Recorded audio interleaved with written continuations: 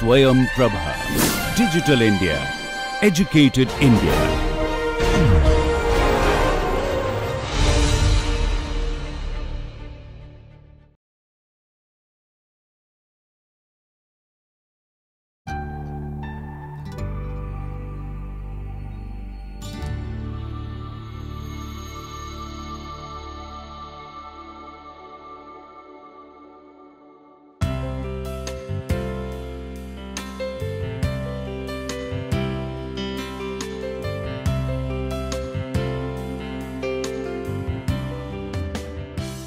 Welcome, dear friends.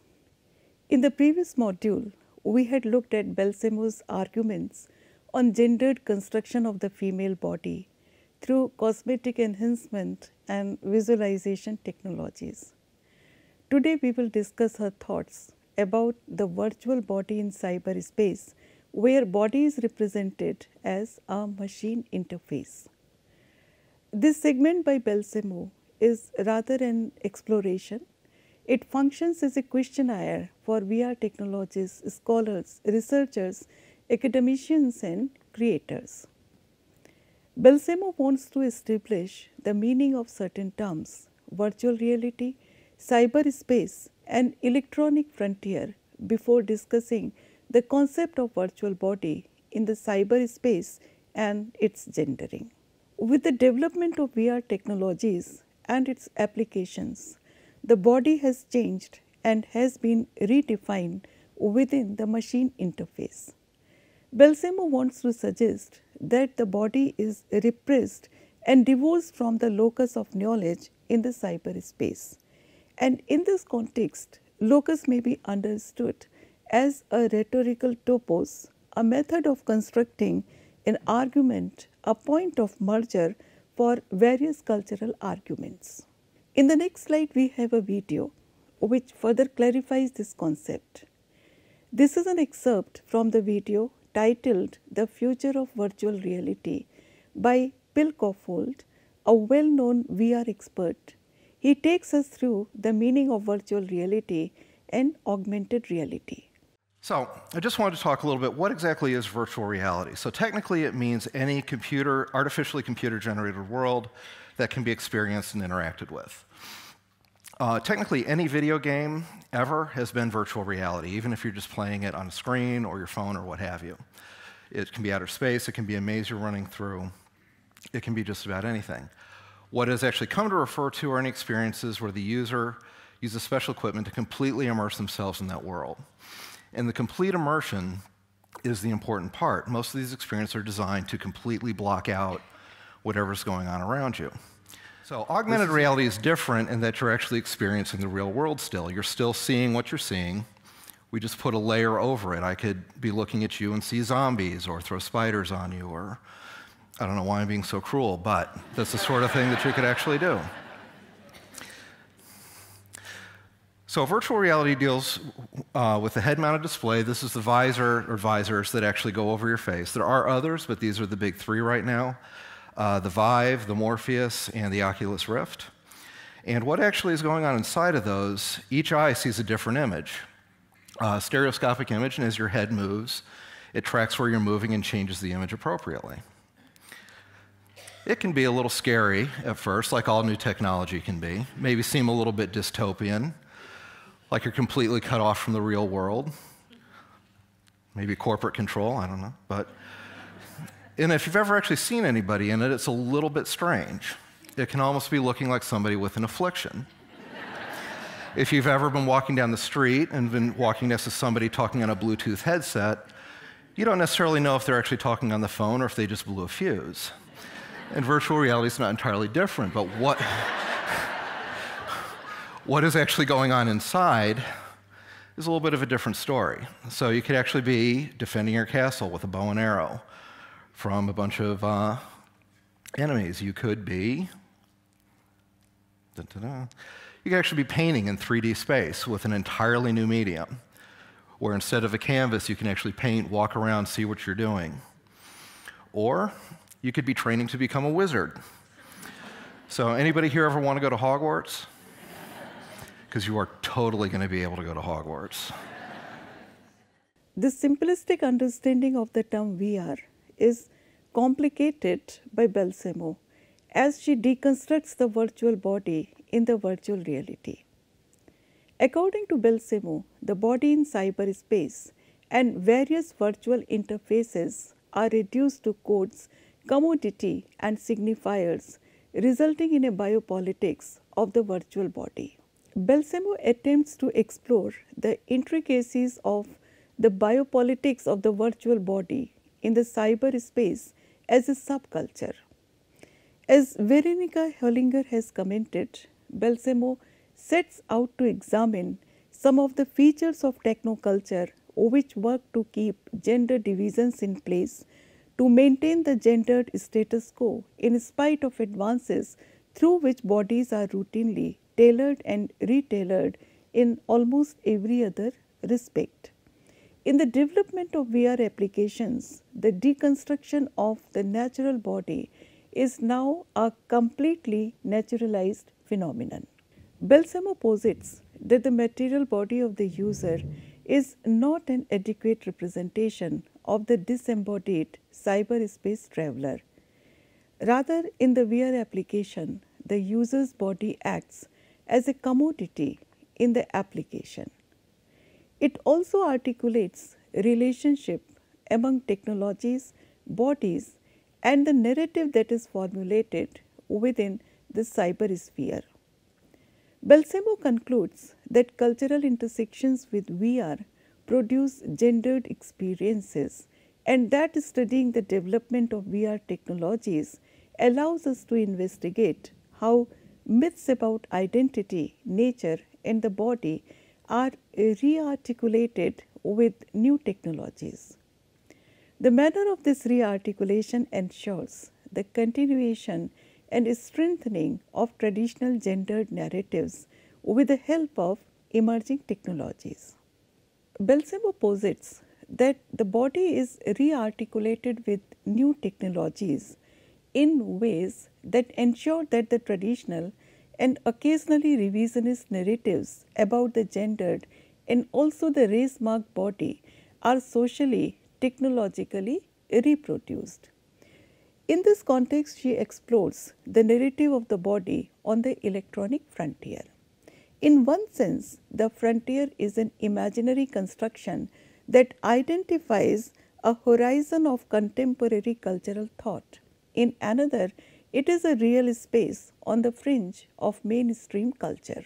The electronic frontier names the space of information exchange, which is pre-existent in the flow of databases, fiber optic networks, computer memory, etc. The metaphor of frontier suggests the possibility of a vast, unexplored territory. We are surrounded by such electronic frontiers. We operate within and across such applications, gadgets, and technologies. Our virtual reality and experiences are translated through various technologies in the form of smartphones, smartwatches, simulation, etc. For Balsamo, the virtual reality is the most fascinating area of discussion and analysis.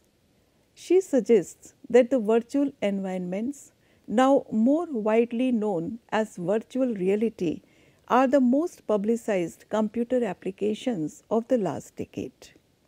Since 1987, virtual reality has further evolved into an industry in itself.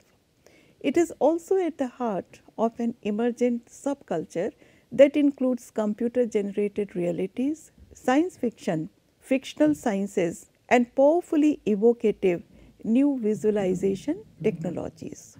Balsamo explores how the repression of the body is accomplished so easily.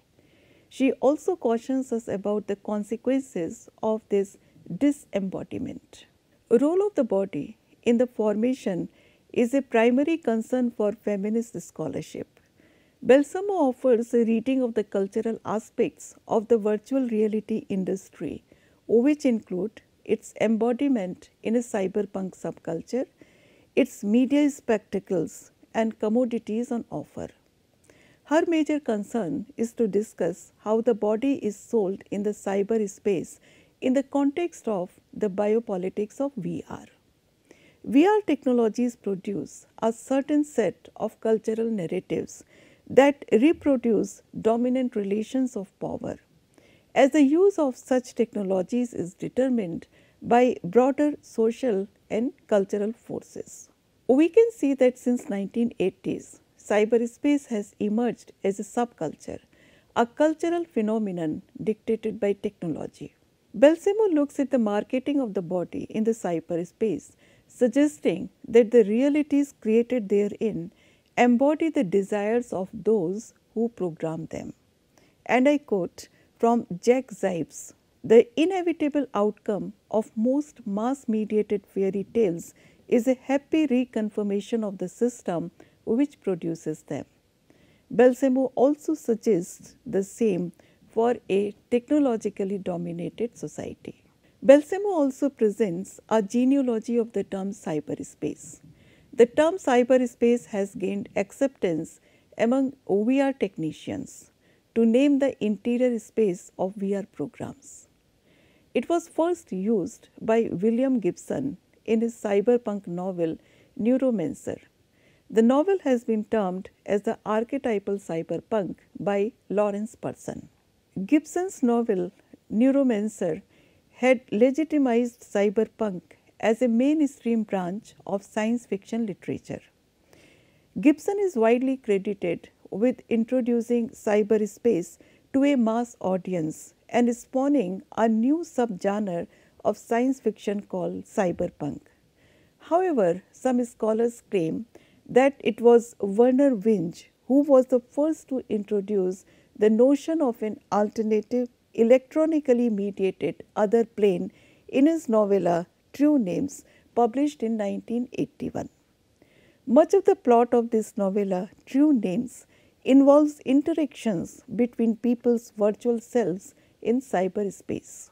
Learning a fellow hacker's real-world name or their true name could allow one to turn them into the government or to blackmail them, conveying a kind of power that could be considered analogous to the equivalent concept of myth and legend. Balsamo also discusses the cyberpunk, which is an entanglement of technology and art. She takes up the example of Mundo 2000 in this context. Mundo 2000 was a preeminent hacker magazine of the 1990s, which offered a glimpse into the cyber culture around the fictional world of cyberspace. It stood out because of its glossy, virtually dense techno art layout with interviews from various cyberpunk visionaries. This magazine, we can say, picks up where McLuhan's Mechanical Bride left off, without the rhetorical questions and for the most part without the cultural criticism. Whereas McLuhan had looked at magazine advertisements that hinted at the ominous fusion of sex and technology, Mundo 2000 became the magazine to celebrate the fusion of sex and technology in its advertisements for cyberpunk culture. Mundo 2000 also oddly evoked the countercultural rhetorics of the 1960s. Retro topics such as drug synthesis instructions, mod fashion icons, and reports from the underground, etc., were incorporated. The high-tech commodities reprogram culture by providing discursive space for new literary cultures and subcultures. Juxtaposition of countercultural rhetoric with technological elitism constructed an interesting stage for the promotion of VR technologies. It led to the development of a host of new produces, including biotechnical apparatuses such as data gloves, wired body suits, head-mounted tracking devices, etc. In short, cyberspace gave space to new subcultures. It included popular cultural artifacts, for example, Mundo 2000, and films such as Lawn Mower Man and Johnny Mnemonic.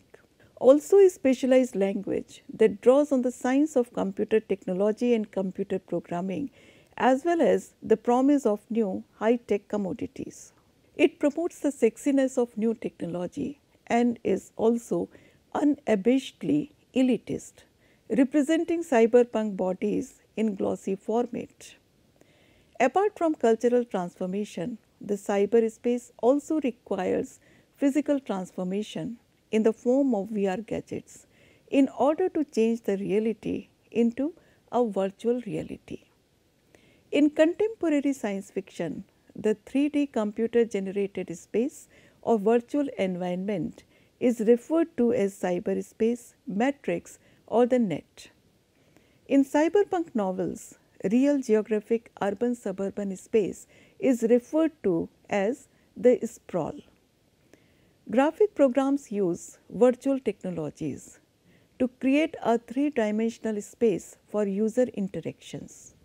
Standard cyberspace hardware includes a set of wired goggles that track head movement connected to a computer that runs the VR software. In 1985, Jaron Lanier, an American computer scientist and visual artist, founded a company called VPL. The company prides itself on being a pioneer in virtual reality and visual programming. Lanier has become a cult figure in the VR subculture. It includes technological innovators, popular culture icons, game designers, and computers entrepreneurs. Lanier is often quoted as saying that whatever the physical world has, virtual reality has as well. According to Balsamo, such juxtapositions of technology and the counterculture of reality effects suggest that cyberpunk subculture is actively engaged in the work of processing and promoting gendered and cultural meanings. However, Balsamo refrains from promoting technological determinism. Technological determinism argues that technologies necessarily and unilaterally expand the hegemonic control by a techno elite. Balsamo cautions us and wants us to avoid this trap as technologies have limited agency. They are also often linked with the commodity structures. Virtual reality industry actually disseminates a certain mythology and a set of metaphors and concepts that often reproduce the anxieties and preoccupations of contemporary culture. Simulated experiences offer opportunities for safe activity in a risky world.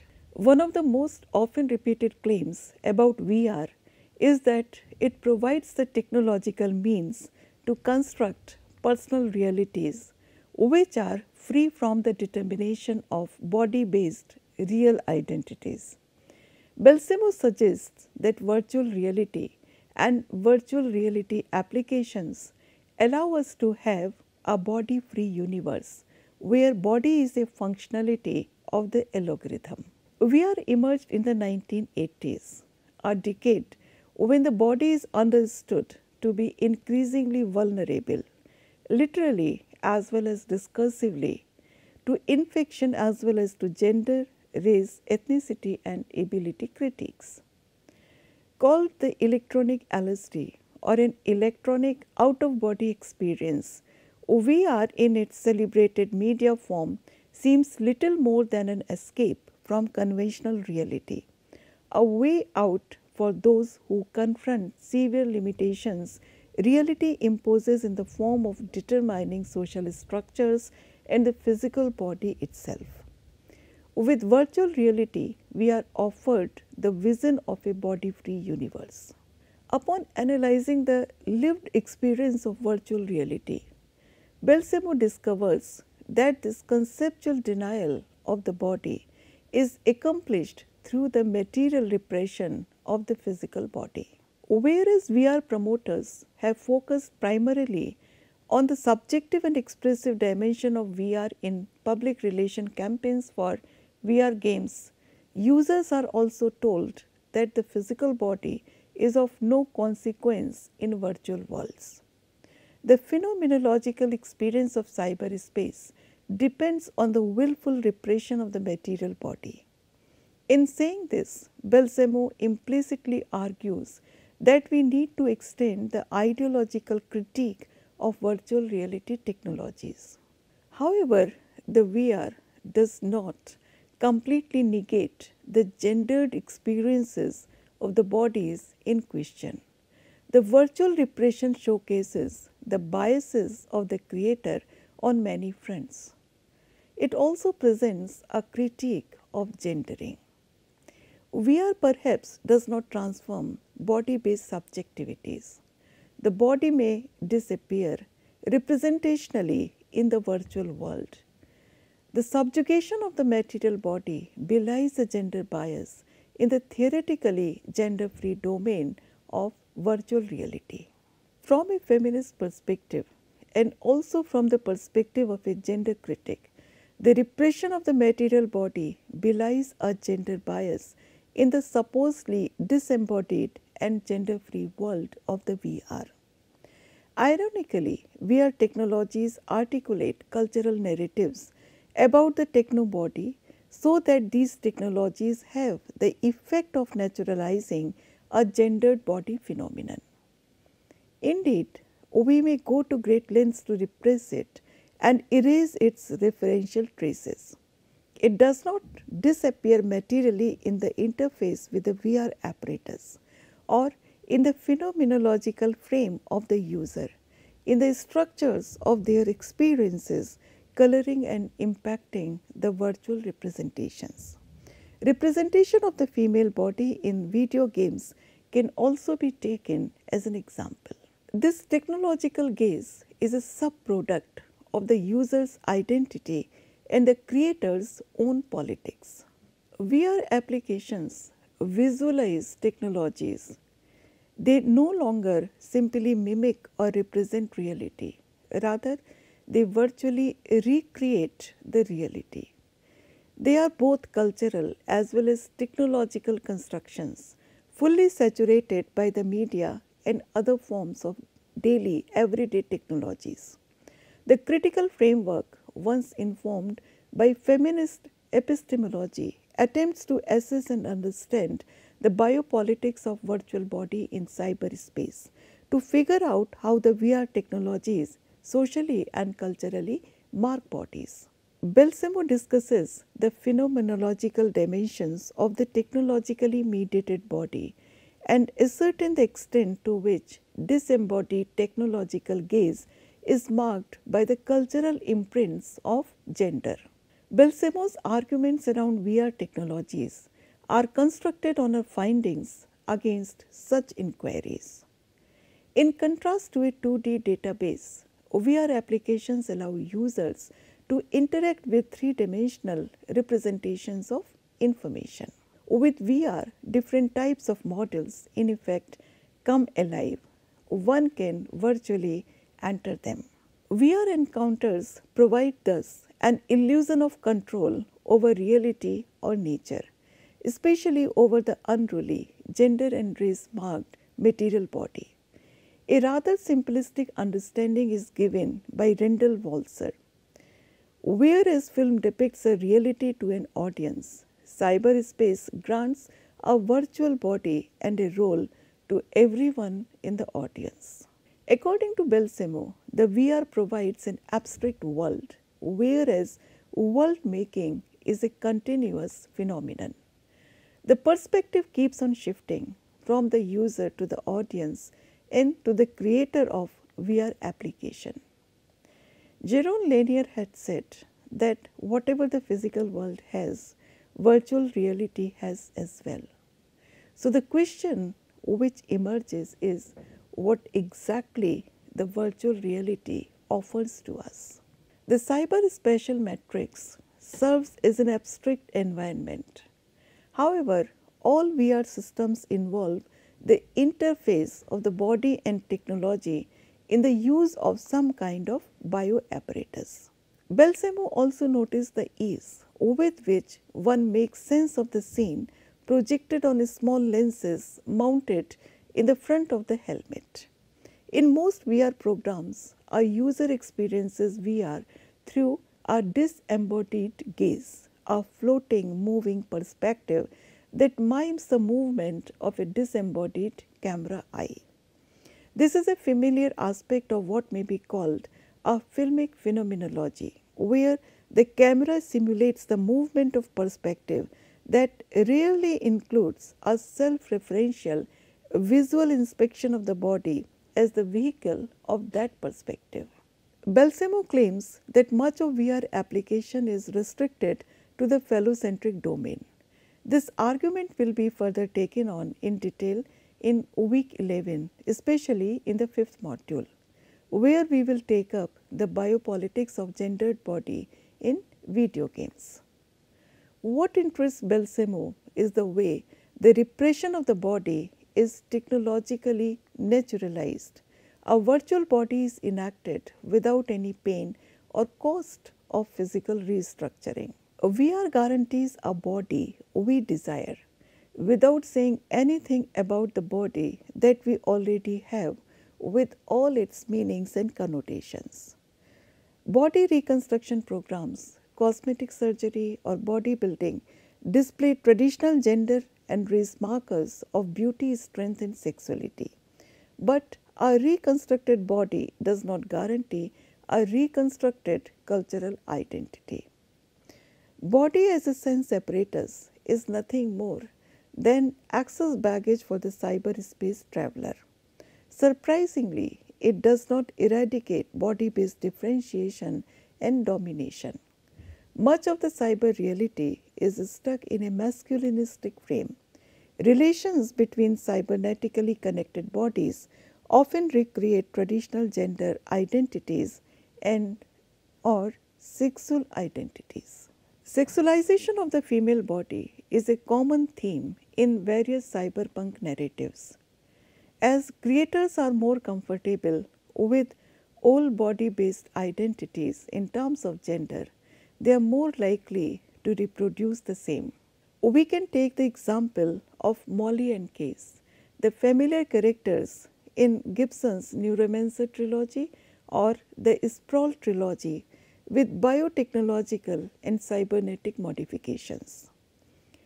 Rich in information, the experience of cyberspace is always conjectural, an effect of intersecting practices, economic, technological, bodily, political and cultural. The virtual body is the very medium of cultural expression itself, manipulated, digitalized and technologically constructed in virtual environments. Though cyberspace seems to represent a territory free from the burdens of history, it still is a site for the technological and no less conventional inscription of the gendered body. The issues we need to investigate with respect to the VR technologies is to produce simultaneous effects that are not easily judged to be either good or bad or moral or immoral within and across the body discourse. Even as VR technology promises a new form of intersubjectivity, it contributes to an unknown epidemic of cultural autism. Intimacy, for example, is now redefined as a quality of interaction between the human body and the machine. Even as new technologies promise new landscapes for scientific research, the possibility that they might still reinforce conventional and restrictive gendered norms cannot be negated. We have looked at new and emergent imaging technologies. The fact that such imaging technologies produce better images of human anatomy does not guarantee that doctors are using these images to produce either better diagnosis or better treatment programs for their patients. By analogy, the fact that virtual realities offer new information environments does not guarantee that people will use this information in better ways. It is just as likely that these new technologies will be used primarily to tell old stories stories that reproduce in high-tech guise traditional narratives about the gendered and sexualized body in the appearance of techno-body or the cyborg body. Balsamo suggests that virtual realities offer new information environment. It is for this matter that technocritics and cultural critics should advocate technology as means of cultural production and not technology as means of gendered production. The next module will build this argument further. In it, we will discuss Balsamo's take on feminist cultural studies of science and technology and the gendered production of technobody. Thank you.